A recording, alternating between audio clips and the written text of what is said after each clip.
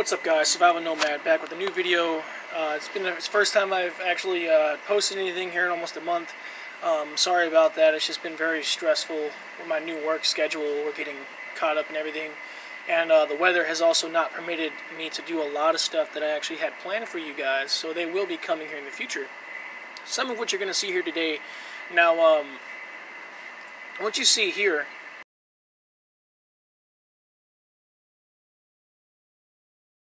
that's what I'm it's basically like a Civil War style bedroll wrap, but it's actually done with the Wooby and poncho liner that the U.S. military has been using for the longest time. I do believe they're actually transferring out of that into like Gore-Tex now, but a lot of preppers, a lot of people that get out into the outdoors, most of you have them, and this is actually a lot cheaper than going out and buying a $50 wool blanket and a nice canvas tarp that I've honestly been, or even a gum blanket like that.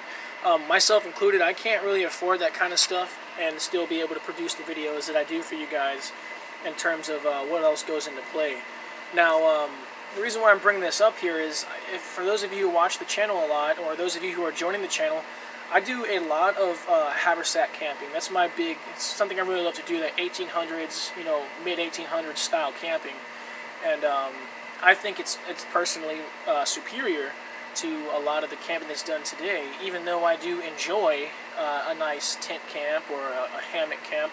We're going to go ahead and hop right into it, okay? And we're going to talk about this. I'm going to break it down for you, and then we're going to open it up and explain what all's going on. So now that we're here, I'm going to go ahead and just let you know now I'm kind of shaky today. I've been shaky for the past couple of days. I don't know what's wrong with me. Very, very shaky. So if the camera is jiggling a little bit, I really am sorry. What we're going to go ahead and do is I'm going to explain what all is going on here. So I have my Wooby and my poncho liner. I'm sorry, my poncho liner and my poncho here, and they're actually rolled up in a Civil War style design, which for haversack camping frees up a lot of things, especially since I'm now carrying my poncho liner with me, because it is starting to get cooler at night to the point where I do want something to cover up in.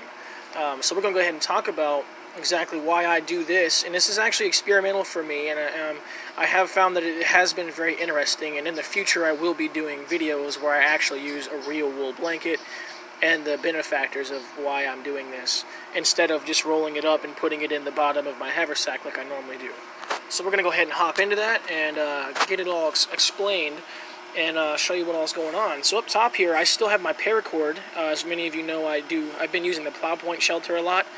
I do still have my paracord. I have that pre-cut to an existing size so that I can, stake down this into an A-frame if I want to and run that as my ridge line. And I always keep it at that length. I do not cut it or anything like that. Also gives me the ability to hang my haversack for those of you who have not watched my haversack video yet, or at least one of the two. Down here I have a piece of bungee cord. We'll actually be adding a couple of these here. I want to do some experimenting to explain what's going on with that. It's actually holding it together. You can use paracord, which I do usually have some leather strips or paracord with me, so that may go in or out depending on what I end up doing here with the kit in the future. But for now, my small bungee cord is wrapped around here, and I have this really short on me. I kind of sized this on my wife, but you can actually make this a lot longer. I'm 6 foot, so I can actually add about 6 inches more if I'd like to, and I'll show you how in a minute.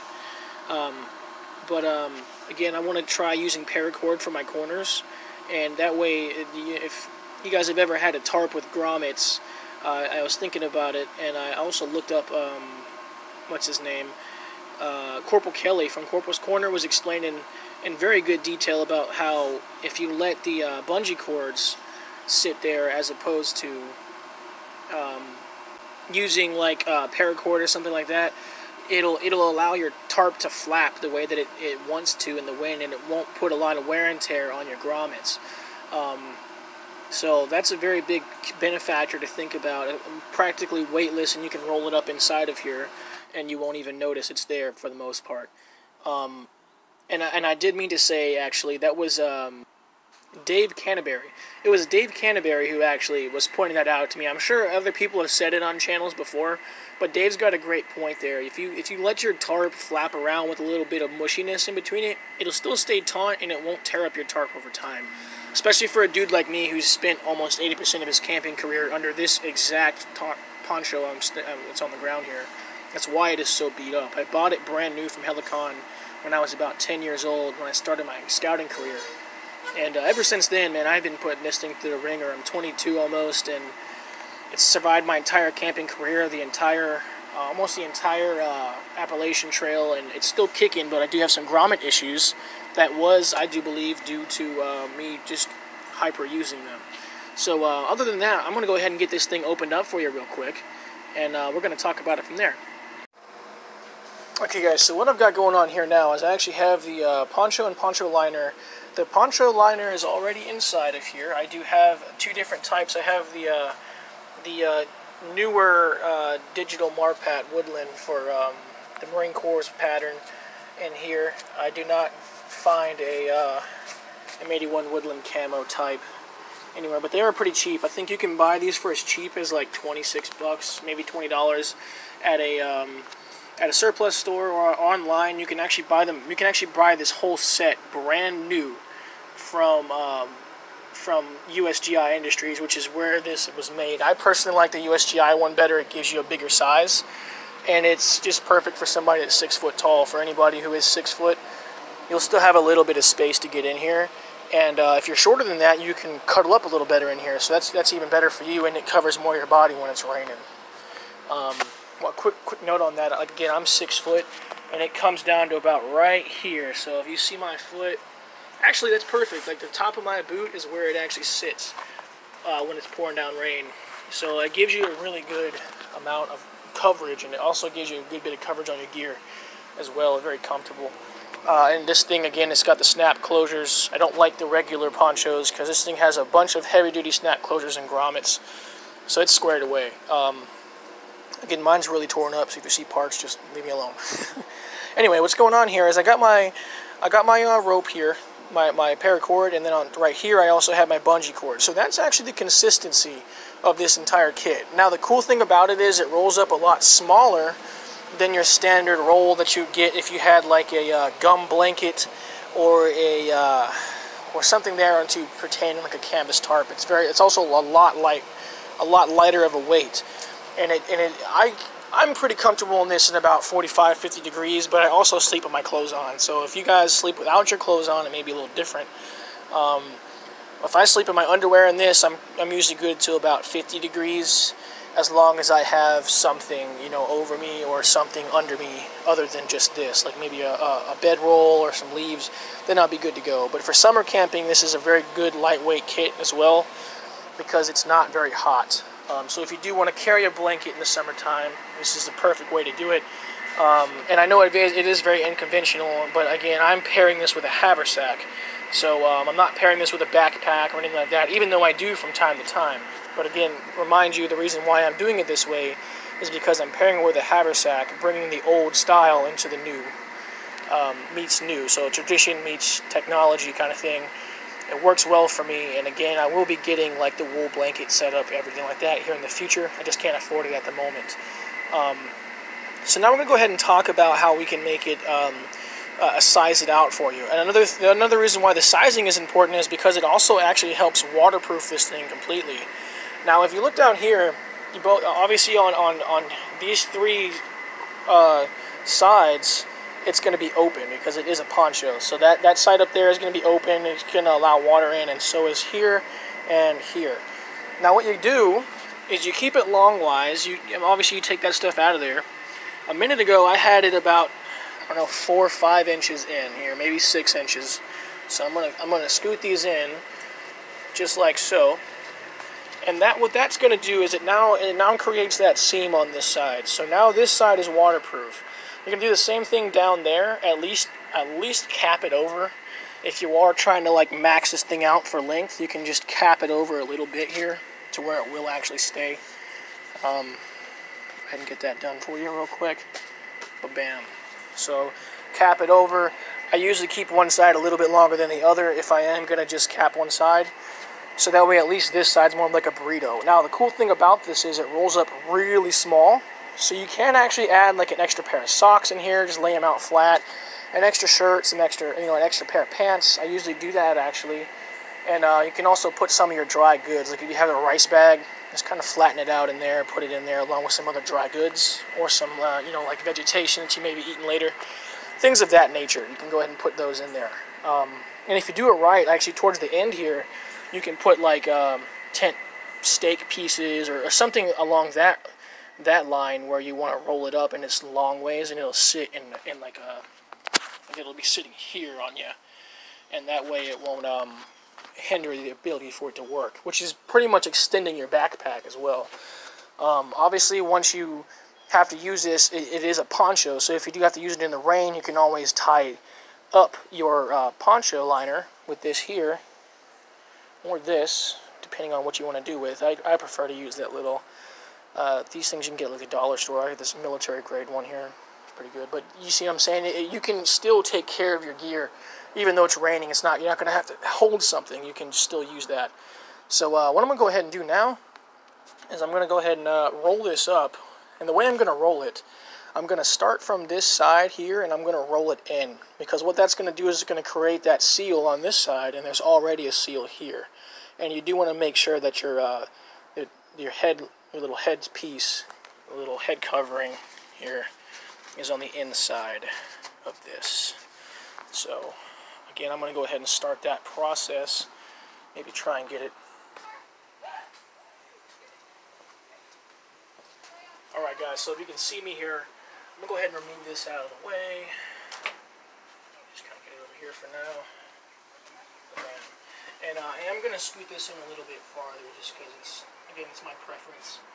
You can leave it out a little bit more, but I'm going to scoot it a teeny bit. And I'm also going to scoot this side out a teeny bit, so that way it fit me better and not my wife. Good 9-inch difference there. That's not funny, I'm disgusting. Alright, anyway. So now what you're going to do is you're going to start on one side, since y'all guys can see this side out here better. I'm going to start on that side, again, with the untapered seam here, the one that's open. Go ahead and start that roll, maybe one time over, and then continue it down the line here until you get it all rolled over one time, and then you can just kind of 1, 2, 3, 1, 2, 3 in the middle here, and catch the rest of it up. So what you're seeing go on is it's really small at this point. You're halfway through the process, and you're still at maybe, I don't know, a 2-inch diameter with a gum blanket and a wool blanket or a cloth, whatever, what have you. You're already at 3 to 4 inches, and you're at about 2 pounds. So this drops weight off the traditional idea, and it allows you to have a poncho that you can throw over yourself, make a shelter, and hundreds of other things. And it's a lot more adaptable than the gum blanket. Not that I appreciate this more. I do appreciate this style. I've only used it about 10 times, but still, it is a very interesting way to do it. So now you have your roll here. I'll show you the finished product. So that's the entire length almost of your poncho long-wise in the bedroll style. Alright, so the next part's pretty simple, guys. What you're going to go ahead and do is just grab it. I like to keep it here for a second here. Alright, anyway, so you have it laying right here. You don't really want to grab it yet, but I'll go ahead and open up all my 3 little grommets here that I've made by tying this thing up, or by twisting out the rope, so to speak. I'll go ahead and open that up, just like so. I'll put it right under the head hole space where your poncho, or the actual head cover is. Once it's rolled, you'll put it through that little hole, so you'll take the bunny, it goes up and out of the hole, and now you've effectively made, you should be able to just pick it up off the ground, just like that. You're just going to want to wrap it over a few times. I usually go in the middle, just to kind of keep it all in the same space. Just like so. And once you get done with that, you can just find a good spot to kind of pick a good bit of this up. It doesn't really matter where. And you go ahead and just tuck it under. Sometimes it is a pain, they'll all get confusingly tied in between each other. but this one went through pretty well. And then you just pull it tight, and if you have extras, you can always just, like I said, you can ruin most of it, so that way you have a couple of these left over on the right side, and you just tuck it under that side. And bam, now you got a comfortable set. It's going to hold it from flipping in and out. Then what I like to do is flip it over, so that way this little roll here is on the inside of my body. Once I put this on, go ahead and grab your paracord piece, your little thing, get it set off to the side. Bring this in. Again, with the little open flaps, if you can see it here, you want both of these to kind of sit flat against each other, so you have this one here as well. I'll show you. And you just tuck them together just like so, keeping them real tight. And you're going to take your bungee cord, attach it to itself at a comfortable space with the little sharp point trying to poke away from your tarp. You don't want that to ruin your tarp, put a hole in it or anything. I like to go about 4 inches up. That seems to be the most comfortable spot for this. And then you wrap it over a few times. Boom. Boom, until you start running out of corded space. Then go ahead. Try one more time here. It'll let me. Probably not. You do want to make sure that that first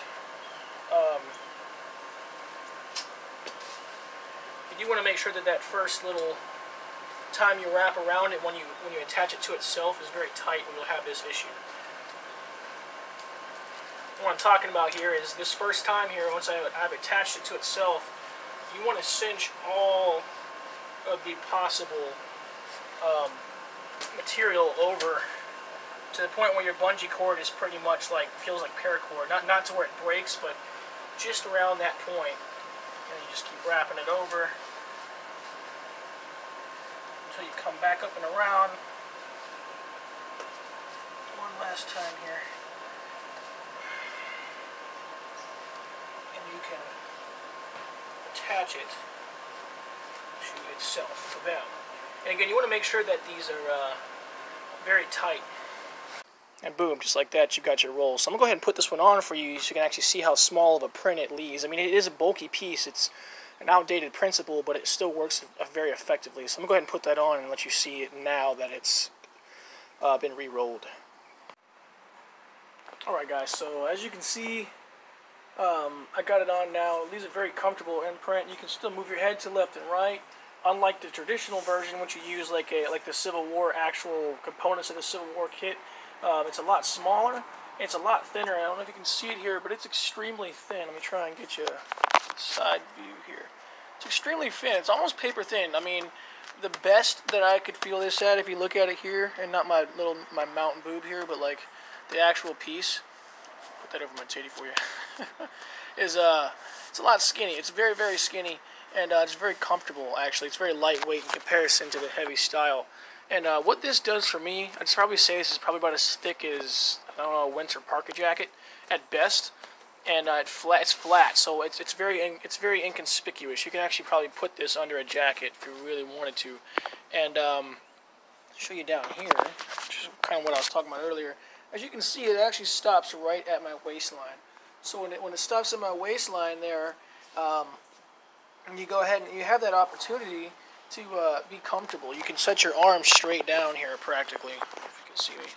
And again, it is outdated, so you're not going to be able to do it all the way. But it gives you a very comfortable, like when I set my arm down, that's where it normally hangs anyway. This isn't really hindering me from flopping my arm in. It just sits where my arm really is all the time. Then you can go ahead and put your haversack across the left side. Maybe even have... If you're carrying a canteen that's on an actual like a sling, you can put it there. I use my Serbian mess kit on my belt all the time, so that's not a big issue for me. But and then you can still use this arm.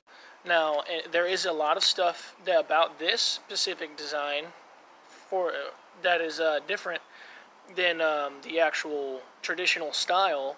That there are some give and take here now, and we'll talk about that here in a later video.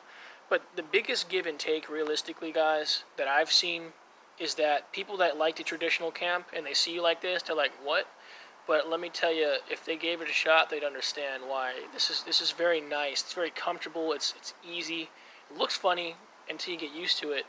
But I tell you, once you try it out, you really understand what I'm talking about. Especially if you ever hiked a long distance with a haversack before. Like I like to do 3-4 day hikes, 16 miles a day with a haversack. It's not very comfortable to have this amount of weight just balled up at the bottom of your haversack. And it also takes up that space in your haversack, so you lose places to put food and comfort items. But now that I've taken that out, I can also carry my blanket comfortably and safely, and I can also access this stuff without having to take off my haversack and open it up and flap everything out. And all I do is just unroll this, roll up my blanket piece, and go about my day. So I hope you guys enjoyed that video. Like, comment, and subscribe at the bottom. If you have any questions or comments like that, again, just leave them down there. I do read that very fluently. Almost every day I check all of my videos. Again, thanks for watching. I'll see you in the next one.